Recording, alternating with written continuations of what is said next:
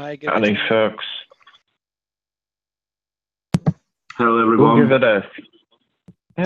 give it a few minutes for folks to join before we get started.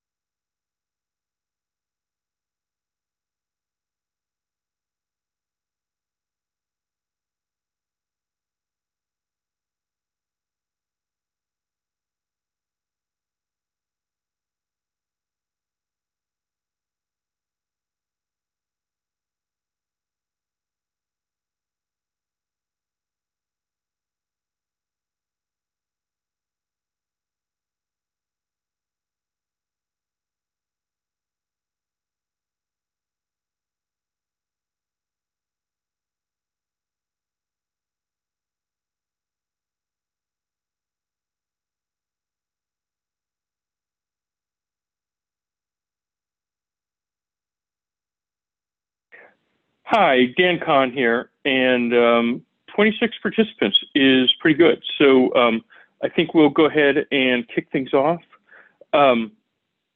I wanted to introduce the group to Alex Salkever, who's a marketing expert who works with CNCF, and he has generously volunteered, perhaps not knowing what's ahead of him, to focus in on the first release of the white paper, or what we might come to think of as the first chapter of the white paper. And we're aiming to get a draft of that out in the next few weeks and get it reviewed by a bunch of folks and to be released at KubeCon November 18th in San Diego or 19th in San Diego. And so the opportunity, I guess I would emphasize our interest in having telecom operators as co-authors of the talk. We're also very interested in feedback from vendors about the content and to essentially ensure that we don't get anything wrong. But we want to, I think, probably start with just some high levels about what CNFs are and how people are going about them. And then in areas where there's less agreement to try and list the different ways of doing things, as opposed to being particularly prescriptive, especially upfront. And so we would love to, in fact, we are planning to highlight a few telecom operators and the approaches that they're taking, and would like those folks, if they can get permission, to be co-authors of the paper. We're then also very interested from hearing from vendors and other members of the community of, oh, you should also consider this alternative or this option, or keep track of some of the positives and negatives of different approaches. So Alex is going to be reaching out to you, but I would encourage you, if particularly the operators on the call, to please ping me. Our hope is that it's going to be Rakuten, Verizon, and Vodafone, but we're also chatting with Charter and Bell Canada and a couple other folks in there.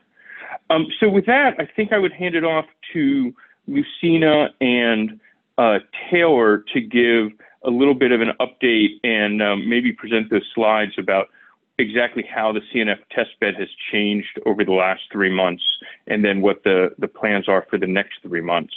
But then I would also open it up to other folks who wanted to add things to the agenda that we should have time for other material as well.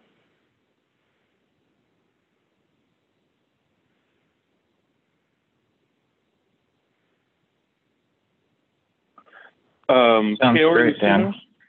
Yeah, and sorry, the last thing I'll just mention is that we are, I would appreciate if you and maybe some other people who were there could also give somewhat of a summary of the CNTT discussions that we had had in Antwerp.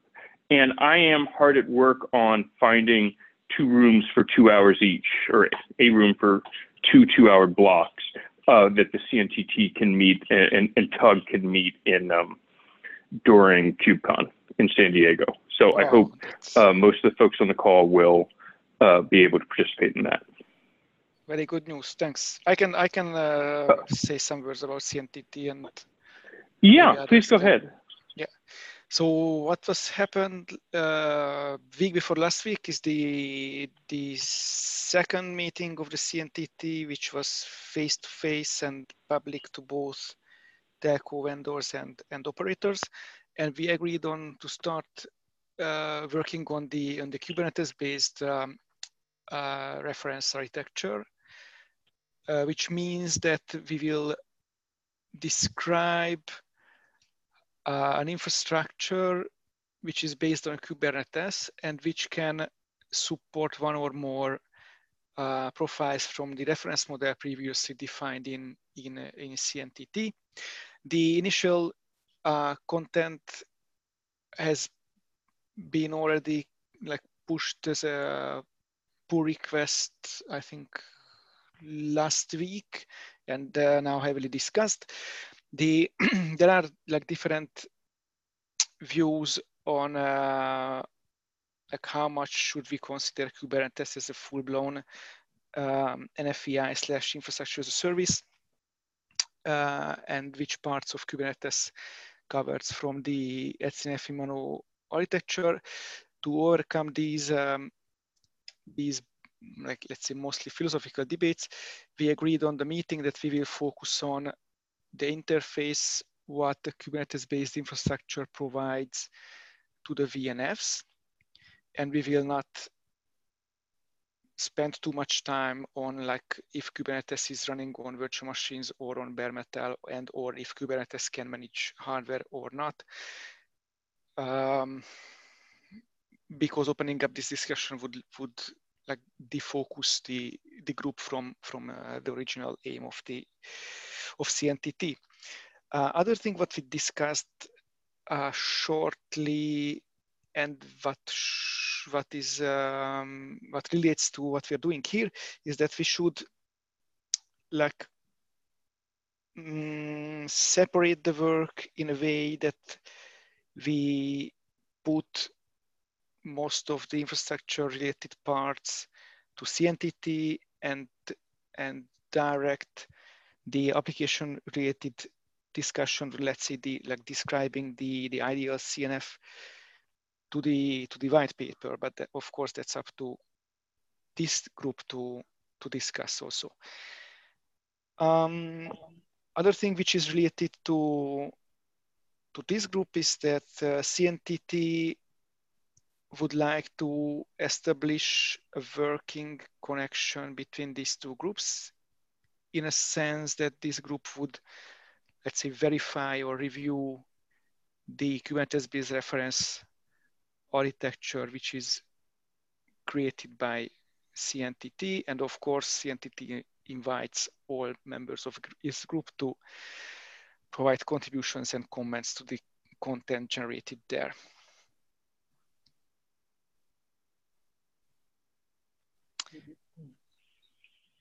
Gregory, I'll just go ahead and say that, on behalf of CNCF, we're happy to collaborate. And so I was assuming that these meetings in San Diego that I'm trying to arrange would just be joint CNTT TUG meetings. Yes, me too. Yeah, Thanks for and that. all the docs, all the docs that we produce will be open for public review. And so we would love to get, it's a little bit of a metaphysical question on whether the review is from you as a telecoms engineer or you as an official representative of CNTT, but we're very interested in your review and feedback. Yes, thank you. So my plan is that I will send from time to time this or white paper to the CNTT mailing lists, and I will send from time to time the content what CNTT generates to our Slack or mailing lists. So, just to initiate some kind of cross communication between the two groups. Yeah, I really appreciate that. And so I would heartily endorse that. Now, this is Watson. I'd like to add that in the CNTT, multi-tenancy was brought up multiple times, and it seems like that would be a good, if we could create a user story or some requirements on how Kubernetes can address multi-tenancy issues for CNS, for the telcos. It seems like that would be a good place to try to collaborate. Yeah, great. I might just respond to that by saying that probably is its own whole chapter of the white paper or whatever we wind up calling different sections. But it definitely could both specify some requirements and then say what's feasible today with things like RBAC, and then what things are coming down the pike and are alpha level features or not even shipping yet. Yeah, and to follow with that, I agree with that sentiment. Part of what we need to be careful with as well is multi-tenancy itself is a implementation detail, and so we should try to work out what are the real drivers, what are the real things that they're looking for, as opposed to saying, okay, we need multi-tenancy. It's like, well, you need isolation, but multi-tenancy is a way of doing that. So it would be good to get those conversations going to work out, what are the real drivers of the requirements as well.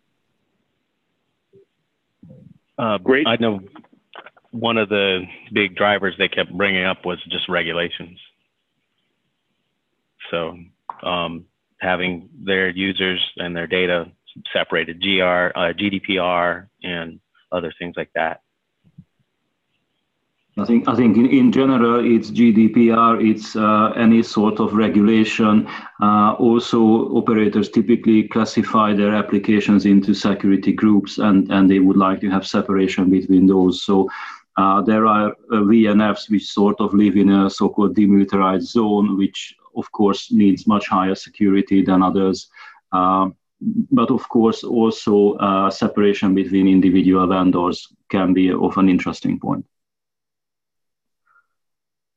So there are all sorts of reasons why operators would want to have separation, and therefore, since the separation capabilities of Kubernetes as of today is not viewed as something good enough, we are talking about multi-tenancy all the time.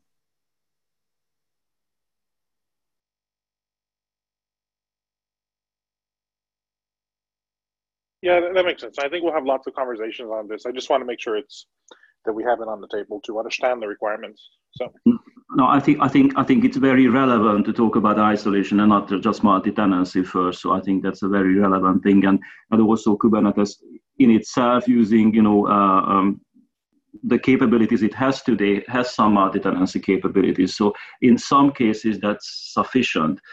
Then, of course, when is it sufficient and when is it not sufficient is really down to, the exact country we are in, the exact operator, the exact, laws and rules that are applicable, or the corporate level guidelines and again, hard rules. So it's like hard to give out a clear recommendation because the requirements change country per country, operator by operator.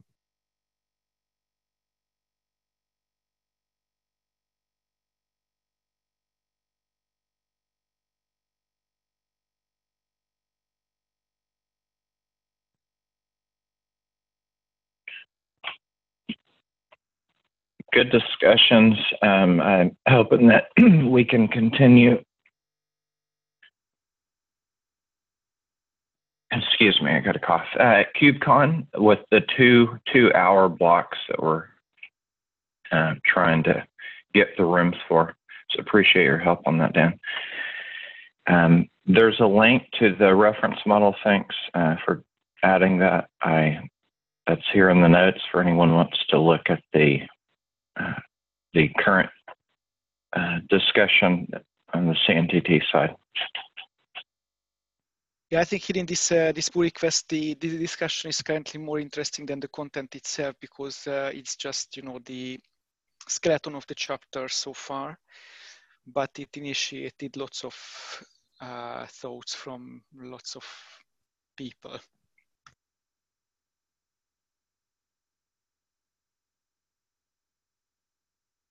All right. I'm going to try to make it through my update on the.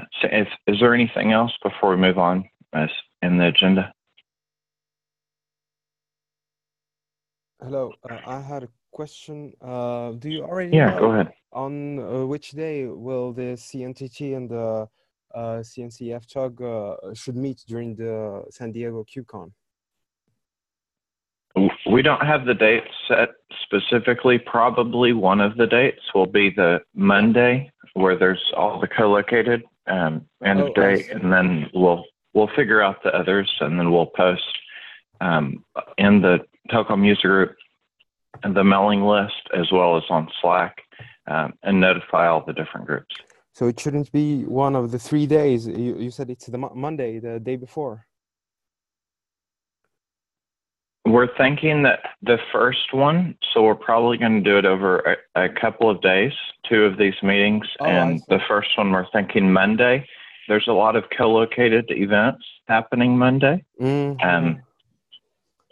And so I think a lot of folks are going to be there for those. And then look at one of the other days to continue.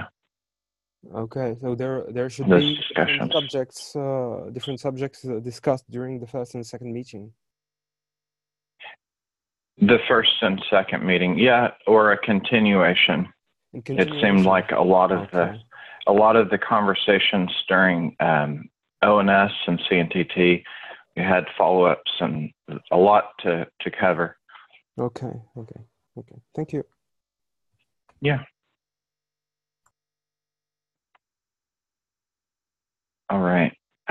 So on the CNF testbed, we've been moving forward on the roadmap, and I can actually bring that up. Probably share my screen.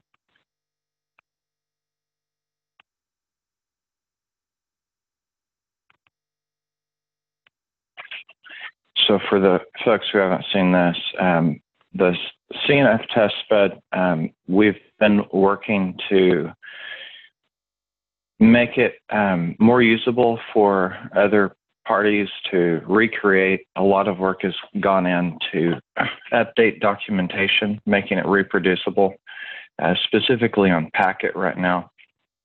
A lot of the use cases that were in there that were primarily based on Ansible and other custom scripts have been re-implemented with either Helm or YAML that you can use with kubectl apply. And along with that, we've added several network service mesh use cases, including one that uses a physical gateway, a physical network card gateway. So we actually have the capability to do acceleration in that network function and connect other service chains. And we actually use that during ONS as part of a tutorial, which there's links in the Telecom user group document, as well as this roadmap. All of these are clickable links to go through. And so a lot of it has been getting those building blocks in place with the new structure to make it easier to add new ones and get contributions, and then testing that out. This is our roadmap going forward. There's probably some stuff that's going to be shifting, but this is covering quite a bit of it. So some of these are built on some existing. We do have an IPsec use case, but what we don't have is a multi-node setup with network service mesh. So looking at putting those in place. We've had a existing benchmarking test case that uses simple IP routers, either IPv4 or IPv6, and then use NFV bench to benchmark that. What we want to set up is the same one and run benchmarks with network service mesh and the new structure that's easy to deploy on Kubernetes, and then be able to benchmark that. What I don't have on here, but listening to a lot of feedback, was understanding the results when we are doing benchmark examples. Some of these are functional tests, and you're looking at end-to-end tests for results. And some of them are benchmarking, but the end feedback was, what are the results we're looking at, and what do we expect whenever we run the test? So we'll be updating the documentation and kind of structure to make sure when you go into a specific use case and you have a set of tests that you can run with that, what you should expect to get out of it, as well as working with different folks, including the FDO-CSIT folks that have been helping to update some ongoing tests that we're going to be showing those metrics on. In addition to that, we're working to add DANM and some other different technology like Multis and other pieces that we'll be adding in there. And hopefully a GSM 5G use case, like using the packet facilities that are connected to Sprint's network towards the end of the year. And we have a call for help on the OpenStack side. We do support deploying OpenStack. Right now it's using Chef OpenStack. We'd like to move towards a Cola or OpenStack Helm and make it easier to manage and kind of match up with what a lot of the industry's moving towards. I know some of them may be the larger side like Airship, but making it still reusable and easy to work with there.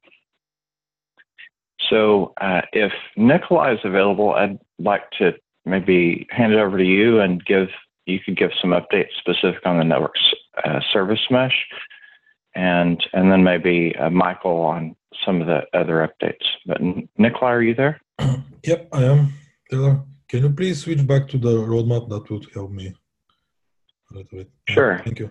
So yes, the last I don't know, month and a half or something, we have been adding this very initial use cases with NSM. We started with a very, very simple one. And then we expanded to external connectivity. As a result of this, we had some feedback that is very useful for our community. This has been analyzed and worked on. And actually, I think that the next update from Michael and Matthew, I think also on the code, is kind of related to what we found out. It is more or less regarding the fact of how you get packets in and out of the network service mesh. We have one, or let's say two, probably more examples that are in the queue, as the roadmap shows, maybe for the next months. At least from my point of view, and this has been shared actually at the Open Networking Summit during the tutorial and during the session that we did about NSM and linking the CNF testbed. We had actually the most complex NSM deployment that I have personally seen, like probably, I don't know, 20 or I don't know, 15, 20 number of endpoints connected and chained together. This is always, again, thanks to Michael. So thank you, Michael, for putting all this together. I have reached out to a number of people already. I'm really inclined to see this GSM gateway or 5G. I don't know. We have to look at what is available out there as an open source software that can be used to implement this. So I would say that at least for me, personally, and also from an NSM point of view, I think that probably this is the next big thing that I will be looking for. And if we can get this to some of the big conferences and shows, I think that this will be a win for all our communities. This is more or less from me. If there are questions.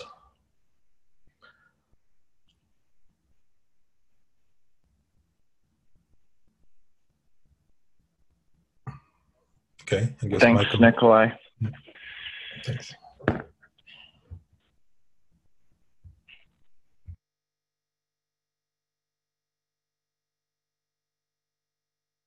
Michael? Yes. Yeah. Would you like to share your screen, or do you want me to share anything specific? No, I think if anything, you can share the CNF testbed GitHub, potentially the pull request that we have in there right now. But just to try and start out where Nikolai left off, we did the ONS demo where we're showing this external gateway. And as it'll also be visible from the documentation we added to that one, there were some limitations that we saw with running VPP inside a container with any external interfaces connected. And what we end up doing is running the container in privileged mode. And that's something we kind of want to try and avoid, both because of the security, the problems with this, but also just in general, it would be nice to have something where we have a bit more control over what's visible inside the containers. And similarly, I've been working on adding this SRIOV network device plugin as an example to the testbed as well. And this one is kind of similar in terms of external interfaces in VPP running inside a container. So what this plugin allows us to do is it allows us to assign a limited or a subset of the physical resources or interfaces available to a container. But since we're running the container in privileged mode, from inside the container, you can still see all the interfaces and you still have the option of using them. So for now, we're using somewhat of a workaround where we use the plugin to assign resources which are listed inside the container and the environment variables. And then we generate a configuration that matches the requests. So from a user perspective, you'll still see that you have the resources assigned and those resources will be available inside the container. But if you get a a CNF in this case that is acting somewhat on its own, it has the ability to take over additional interfaces. So that's a bit of a limitation. And I think right now we're trying to figure out what we can do and bringing in some of the VPP developers to try and see if we can find a way either through a list of device mounts or Kubernetes capabilities to actually avoid running the container in a fully privileged mode.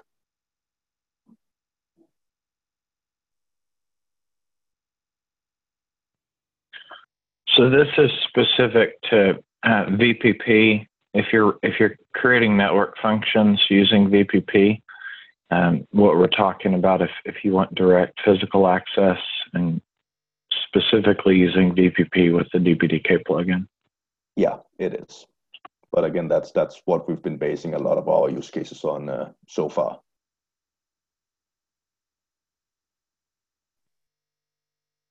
All right. On that note, if folks know about more open source software that would be good for network functions that we should look at adding into the test bed so that we can use them in different use cases, then please let us know. Does anyone have any questions before I hand it off to Gergely? One comment about the privilege mode. So I think we should not say to anything which is running in privilege mode that is production ready. I completely agree. It's definitely only for I guess environments where you have full control over everything that's happening. It's not anything production environment, that's for sure. Yeah.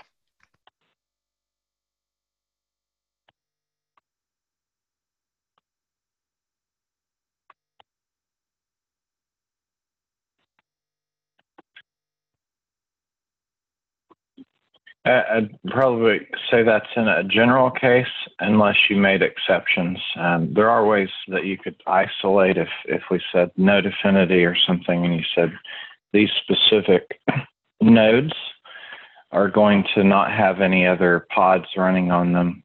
You could get around it. Agreed that that should be the general goal. And then if you were looking at exceptions on that rule, how would we do that?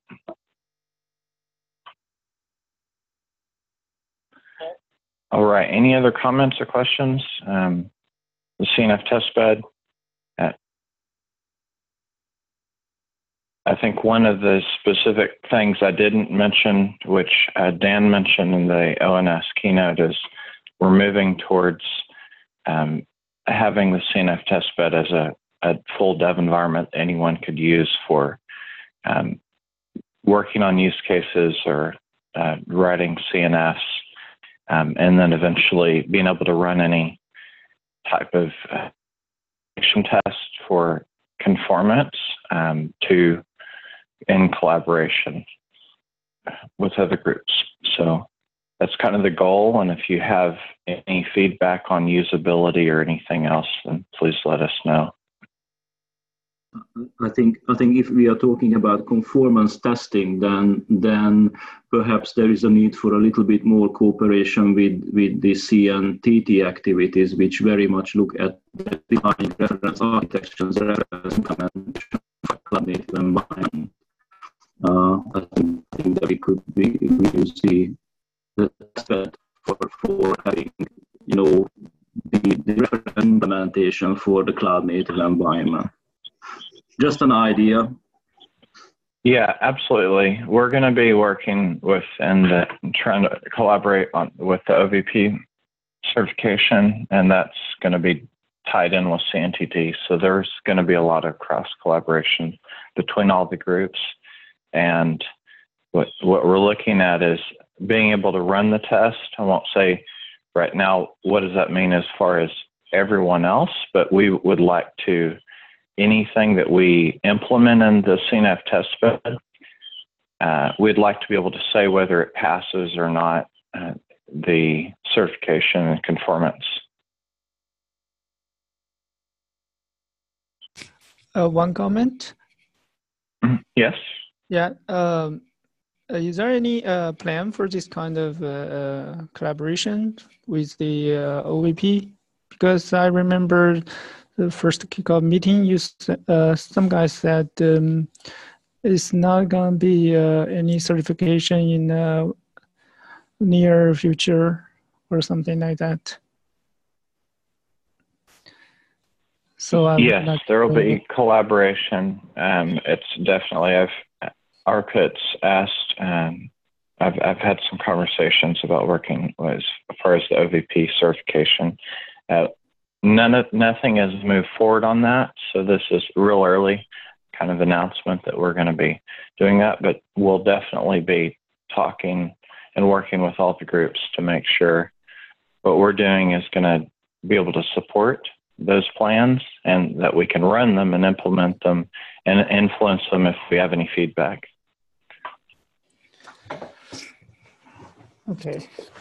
Thank you. And specifically, OVP are all focused on VNFs right now. And so the CNF conversation hasn't really begun in that group, but we do expect to collaborate with them closely.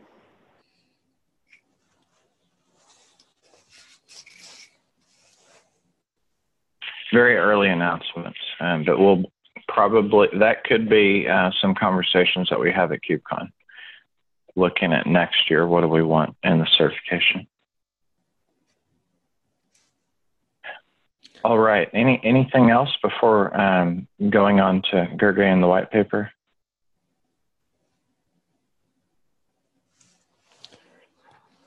Okay.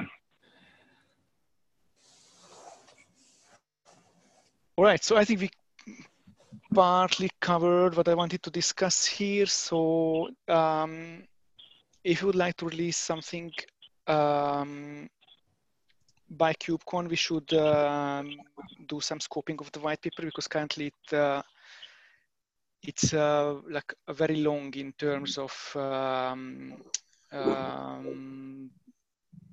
like content list, but it's very slim in terms of content.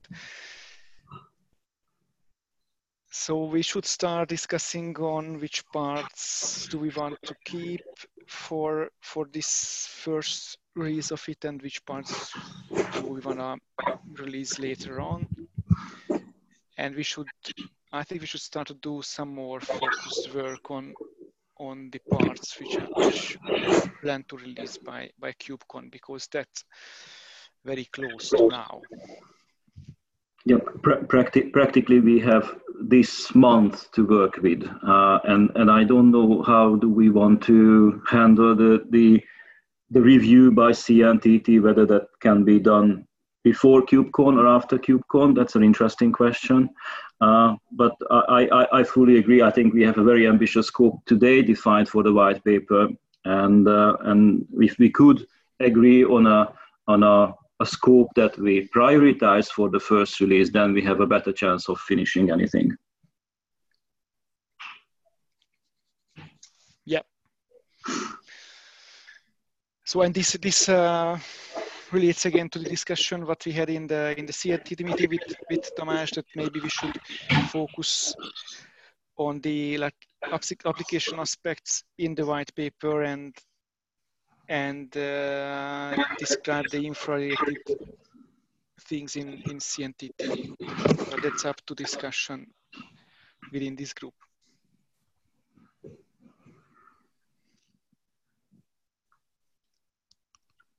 So at least from my perspective, having observed the progress or non-progress of the white paper for some time, it seems that one of the reasons that it's not making progress is that it kind of implicitly has a scope creep. My understanding was that initially the goal was to define the gold standard for cloud native network functions look like and what is necessary from the platform. So basically limiting the scope to say, talking about the hypothesis, actually telco functions are not special, right? Standard Kubernetes platforms that are supporting sophisticated workloads from the IT industries should be sufficient, and then discuss where this hypothesis breaks down and where potentially things need to be added. But what I see is that actually the most progress is being made on like adding a discussion of Etsimano, adding ARM support, etc., which are not, which I don't see as being the core of the message here. Yeah, I totally agree. But and this is because we did not specify the core. You know, it like everybody could add a subchapter, and like somebody added an HCNF related subchapter, and I took the freedom to add content to it. Right. That's I see this mostly like a lack of prioritization. Yes. So it seems that we should probably first discuss kind of what we call the gold CNFs, and then worry about how to extend that for the bronze or whatever it's called CNFs later. Right. I tend to agree. I think there's one more thing that perhaps is missing before defining the gold CNF, and that is what is the thing that we want to achieve with this transformation, or with having CNFs in the telco context. Because I think the benefits of cloud native non-telco context, I think that's all news, that's already known. But I think it's important to match up the architecture transformation that we look at for the CNFs, or from the VNFs going to the CNFs. The whys needs to be understood. Why is it good for the operator? What's the benefit to the operator of having CNFs and not VNFs? So I think that's the reason why I suggest that at least in the first white paper we should try to define the wanted position or the goals of this transformation. And I think that is one area where we could use the help of operators, because the goals shouldn't be set by the vendors.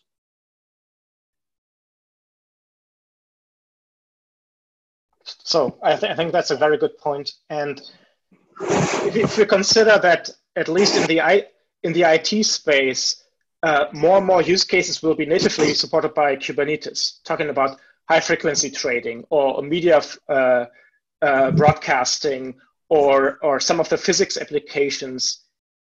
So eventually we will see features in Kubernetes proper that are also largely useful for telco functions. And the question is, like, 1 or 2 years down the road, is there still a need to add telco specific extensions? Mm-hmm. And I think so. I see a convergence between the so-called IT workloads and the telco workloads, and it's not because telco workloads are not special, but it's because there are other workloads in the IT space which are similarly special than telco workloads. I agree. And so can we start with the hypothesis that telco functions are not special, and compare how they are similar workloads in the IT space that have similar requirements? But I think there is actually text in the current white paper that details these similarities and differences between enterprise and telecom, which I thought was rather good. Thank you. So, yeah. I also like that text. It's maybe overshooting a little bit on the telco side, because at least with things where the text claims telcos functions are special, I don't think that's necessarily true, but let's look into that. I think what we need is first a high-level description of, let's start from the hypothesis there are cloud-native network functions that we want to operate and design as closely as possible to what the rest of the IT industry does with their special functions, not comparing to web, but to other high-performance functions. I really like what you say, but I think the purpose of discussion, or why I have brought up this item on the agenda, is of course we could argue on what we should write in the text, but I would like to see a proposal emerging in terms of a prioritized table of contents for the white paper, so we could get to work. And you see my proposal on the screen. I'm basically, I took all the parts which seemed like relevant and are in good shape and can be related to the topic of the transformation of the CNFs themselves. So I took the definition of the CNF, the similarities and differences between enterprise and telecom. Then I sort of suggested we need to talk about the goals. What is the goal of the transformation? And that, as I said, should primarily be coming from the operators. Not just that, but that part definitely. And of course, the ideal CNF and the design principles in how to make those happen. That's again a chapter that is not yet written. Then, when it comes to the importance of ETSI manual management support, I sort of feel like that's a fringe topic, and we might include it or not. When it comes to the ARM architecture, I think I like the text, but then I don't feel like it fits into this white paper that is concentrating on the CNFs, because I think the core value and the core notion of being cloud native is to be agnostic to the infrastructure, and there I think the most we can say is that the application should work on whatever processor architecture where I can run Kubernetes.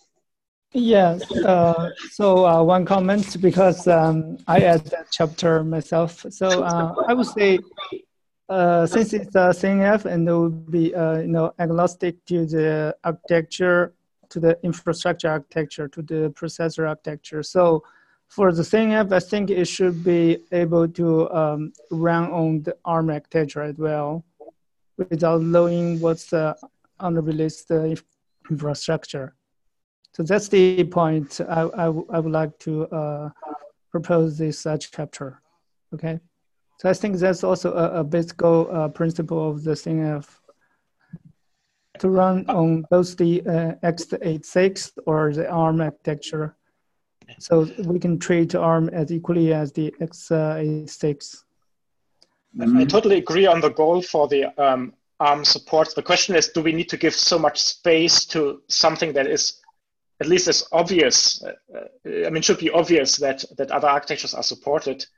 And we can mention that. Do we need to create a whole section for it? That's a different question. I think to me it sounds like if we wanted to do that, then we need a whole section on Intel as well, and then we are pretty much shifting the focus of the white paper into something that is very hardware specific. Agree. Yeah, I'd prefer if we having a line that says to support multiple architectures such as x86, ARM, et cetera, as opposed to having a section on this. And I think we should engage with the industry on a proper white paper on this, because this is a really fascinating topic, and there's going to be a lot of implications on edge infrastructure as we start to see more data centers pop up on the edge, and many of them will be ARM or RISC or other similar platforms. And so, but I don't think we can do it justice here without defocusing the white paper. Yeah, I think Frederick, I'd back that up. But I'd also just point out this concept of chapters, that just putting in a paragraph and saying, hey, we're going to circle back to this in the future. Taylor and Denver and Lucina are actually now some of the at running multi-architecture containers through their work on CNCF.ci. And so they would be happy when the time's available to come back and talk about some of the lessons learned there and pitfalls and such. Yeah, chapters is a fantastic idea as well. I know CNTT does that, and so yeah, I think that'd be a good place to do it too. Yeah, so because for the white paper, the structure of the white paper not only has the chapter, so that I put it there. But well, if you guys think there's other place that better to to state this kind of support for the ARM, I think we can check that later. Yeah, it's still in progress. I'd like to go with the suggested approach of emphasizing the hardware agnosticity, and then saying that there is going to be more details on this, because then I think if we do something around hardware, that should be around node feature discovery and maybe use of smart NICs, and then different processor architectures then can get their own chapter, but perhaps not in the very first white paper. Yeah, because I understand that the transformation from the x86 or to ARM, or from ARM to x86 are quite time-consuming work, and there's a lot of stuff involved. So I think we should mention it somehow to remind people to understand they need to take that into consideration before they really implement some kind of application. So that would maybe to save a lot of time and the money and the human resource. That's something I want to say. Because yeah, everybody understands that armor is important now, but maybe they just didn't really think about it during the development or the design time. Okay. Mm-hmm. All right.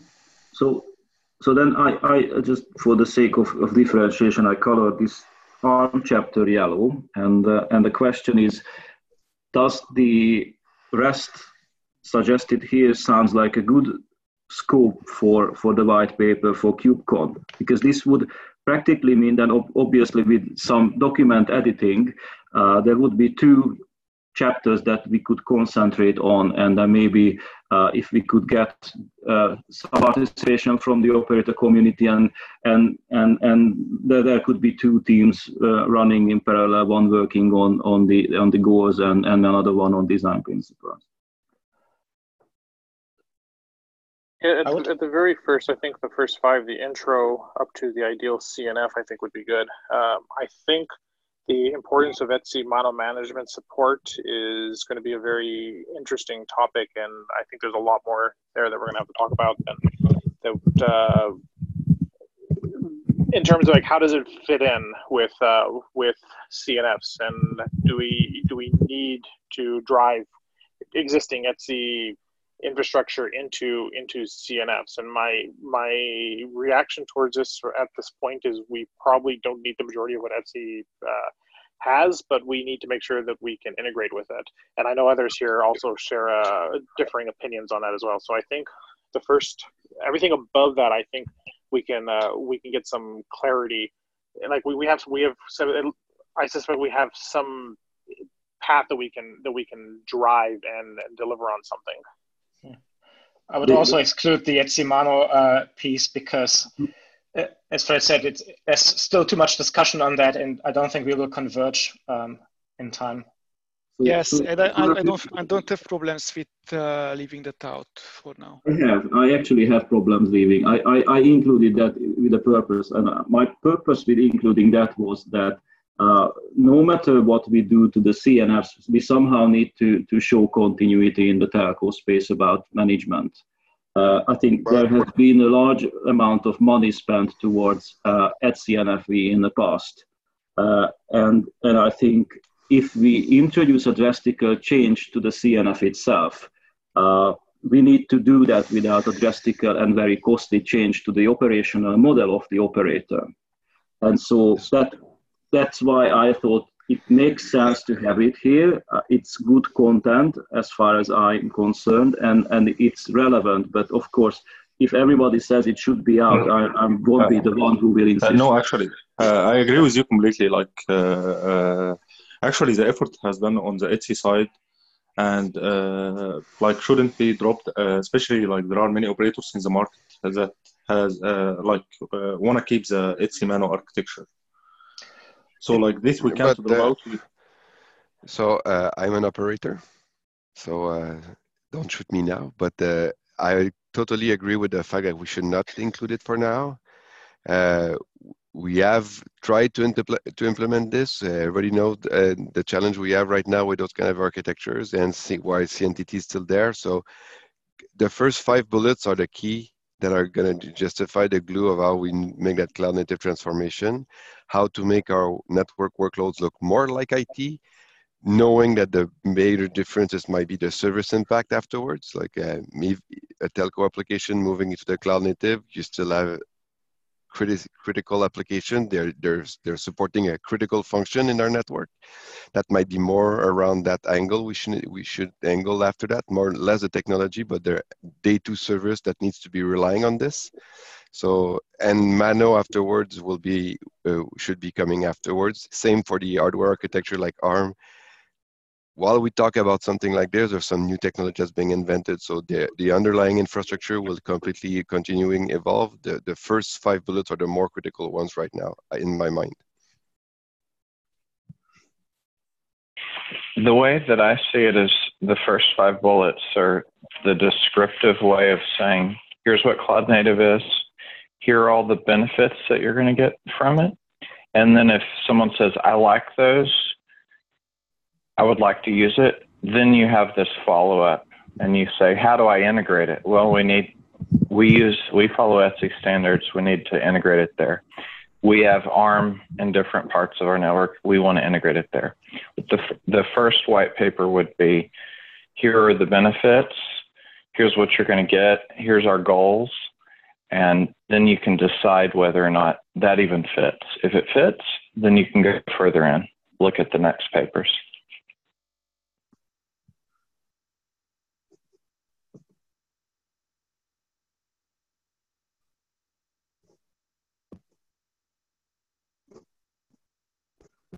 All right, that seems to settle it. As I said, if everybody disagrees, I will not insist, so I will stop insisting.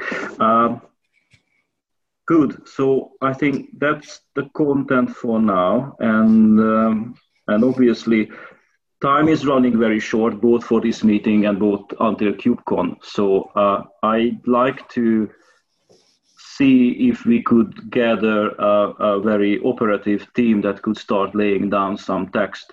Now, then you have mentioned that you will enlist someone who will do coordination on this work, right?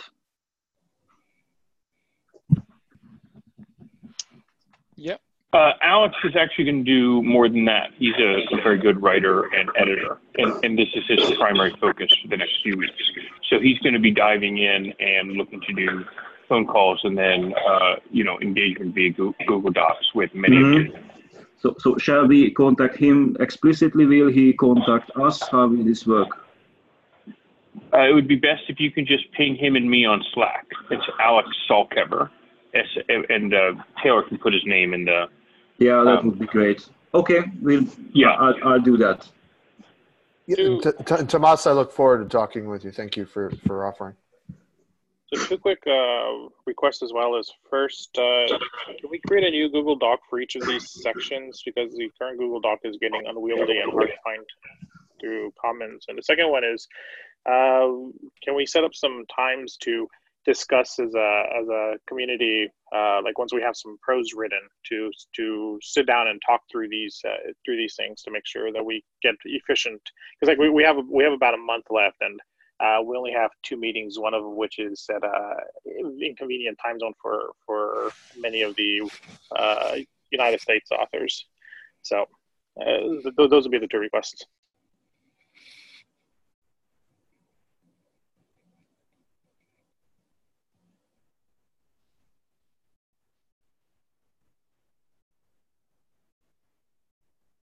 Do we want to set up a plea meeting to focus on the white paper? Or at least would not be bad. Like, I think we should write something first, but I think we should come together and have some meeting that we join in on to discuss and make sure that we get as many ideas percolate through as possible. I think a meeting is not a bad idea to have some kind of a synchronization point, but I would rather do the majority of the work via Slack. Let's not wait for meetings to do stuff. We should really use the completely agree. And I actually think we shouldn't even schedule anything until we've written something substantial as well, and that gives an impetus to actually write something. I agree with all of you. I think it's good to have a meeting where we agree who does what, because time is limited and our resources are limited. So I think if we can agree on who does what, then we can use our own resources to the best effect. That's why I think at least some meeting would be good to coordinate, and then we could go away and then just do the work.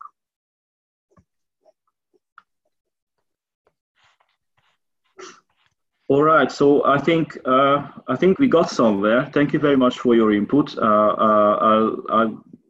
I have contacted Alex offline, and then of course you are very much encouraged to do the same. And then I think I'm done with my agenda point. Cool. I got to drop to another meeting, but thank you all. Okay. We'll, I guess, push the rest of them. I think that the last one was updates from Mohammed on Etsy. We can push that to the next meeting if that's all right. Yeah. Okay. And then we'll follow up on Slack with regard to any new documents for the white paper to work on those chapters, as well as follow-up meetings, check and the CNCF tug channel for those. Thanks, everyone. Thank you. The next meeting is on October 21st. That's at 11 a.m. UTC or 7 p.m. China Standard Time. Cool. Understood. Thank you very much. Goodbye. Thanks. Goodbye. Bye. Thank you. Bye.